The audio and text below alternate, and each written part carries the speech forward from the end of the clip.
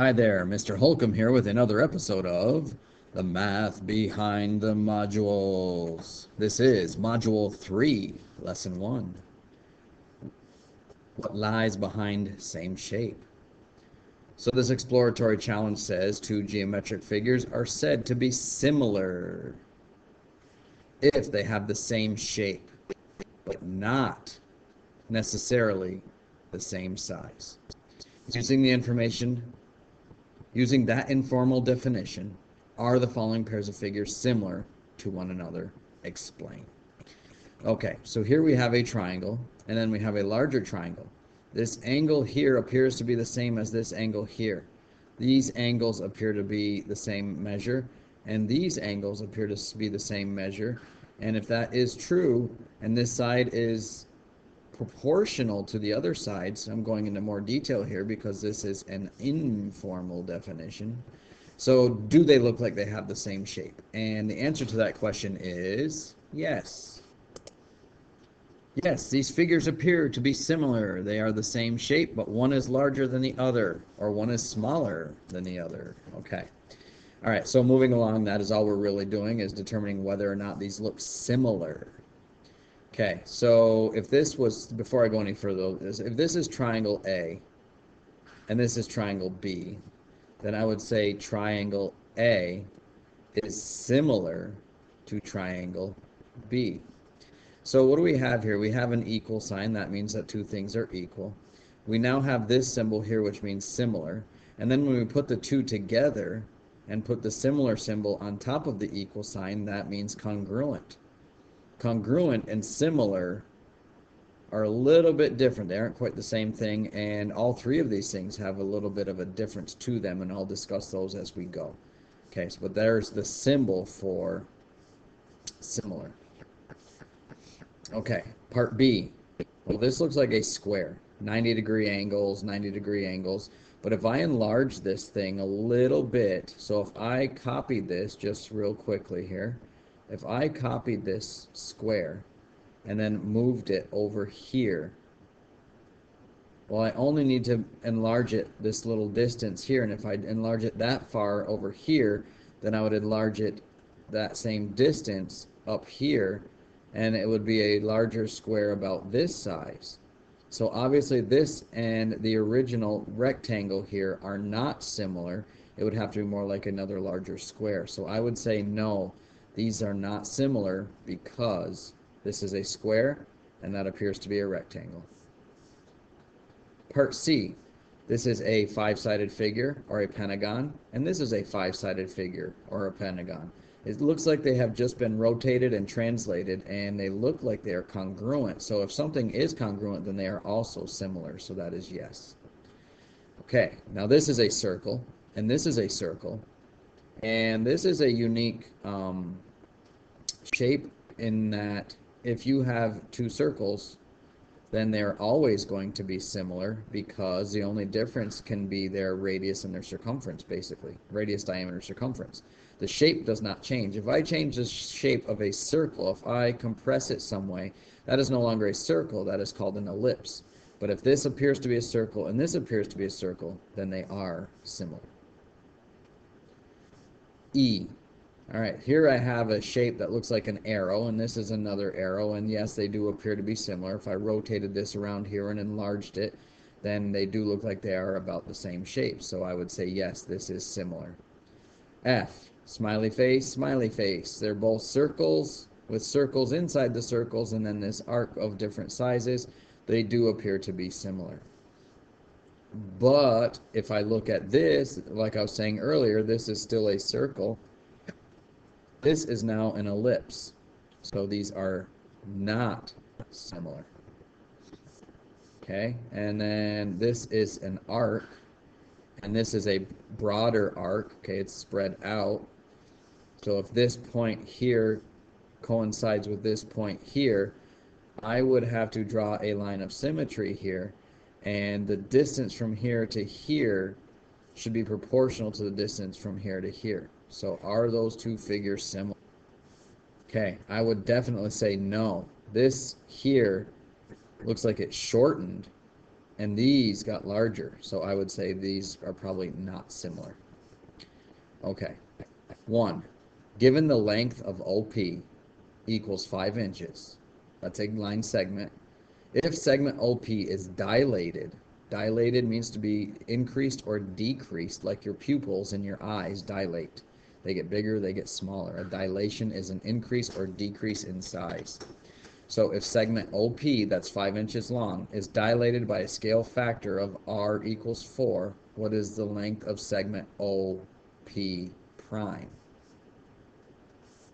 Okay, so I drew this line here, and if I put a point right here and called that O, and then I measure 5 inches, okay, I'm not going to use inches here because I'll be off the page. Let's just mark this here as my 5-inch line. So this is P. Okay?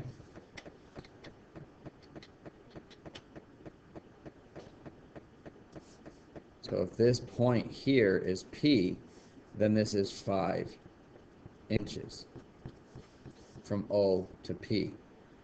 Well, if I scale this up a factor of R equals 4, then what we're doing is multiplying by 4. So if I multiply 5 times 4, I get 20.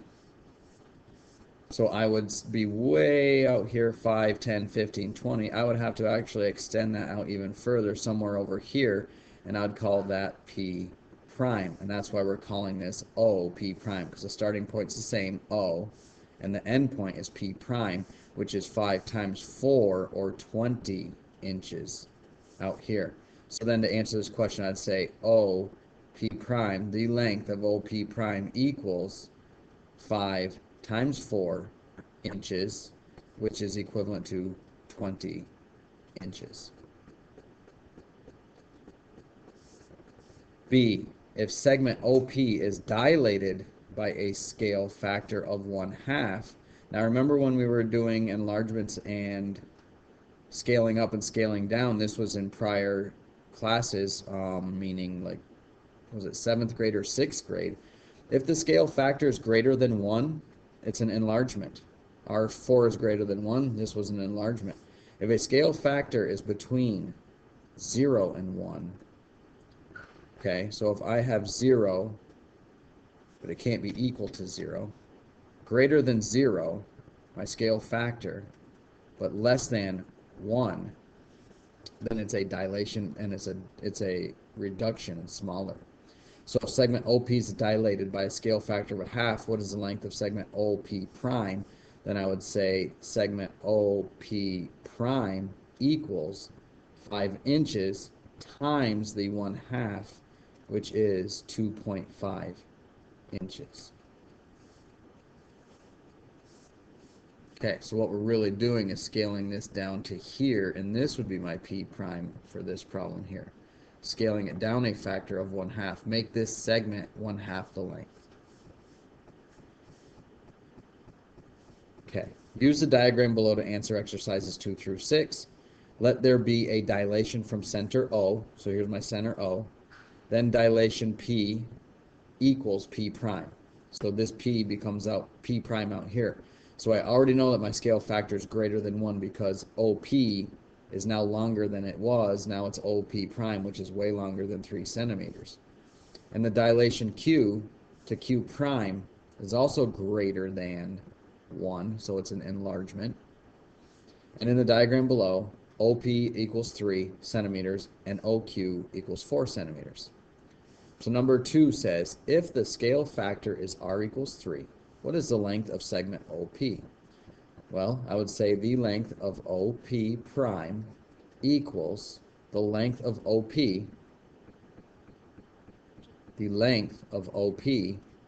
times my R, which is 3. So that would equal the length of OP, which is 3 centimeters, times 3, and that equals 9 centimeters. So the length of OP prime is 9 centimeters. So P to P prime is 6, plus 3 plus 6 is 9. Number 3, use the definition of the dilation to show that your answer to exercise 2 is correct. Okay, so I got ahead of myself here. The definition of dilation really is what I showed in number 2. So if I just brought this down here, that is answering this. If the scale factor is 3, find the length of OP. It's just 3 times 3 or 9 centimeters. Okay, here they were just asking what it was, and number 3 is asking to show how you got that answer. I probably would have just done it number 3 only, because I recommend my students to show their work anyhow. Okay, so number 4. 4 says, if the scale factor is r equals 3, what is the length of segment OQ prime? Well, if it's scale factor of r equals 3, 4 times 3 is 12 centimeters. And then it now says use the definition of dilation to show that your answer to exercise 4 is correct. So I would say the length of OQ prime equals the length of OQ times 3, which equals, and I look up at OQ is 4 centimeters, 4 centimeters times 3, and the answer is 12 centimeters. Number 6 says, if you know that OP, the length of OP equals 3, and the length of OP prime equals 9, how could you use that information to determine the scale factor? Well, in order to determine the scale factor, when you know both, all we have to do is say that R, okay, our scale factor R equals the length of our new segment, OP prime, divided by the length of our original segment, OP. So I could work backwards. So OP prime, from here to OP prime, was 9 centimeters. We answered that in number 2 and 3. OP prime is 9 centimeters. So if I put 9 centimeters in the numerator, and then I look at the original OP, which is right here, that is 3 centimeters. So that would be 9 centimeters divided by 3 centimeters. And the centimeters cancel, and my scale factor is 9 divided by 3, which is simply 3. So R equals 3. Okay, that's a quick, short lesson on dilation. That is the end of lesson 1. Review the lesson summary and go do your problem set.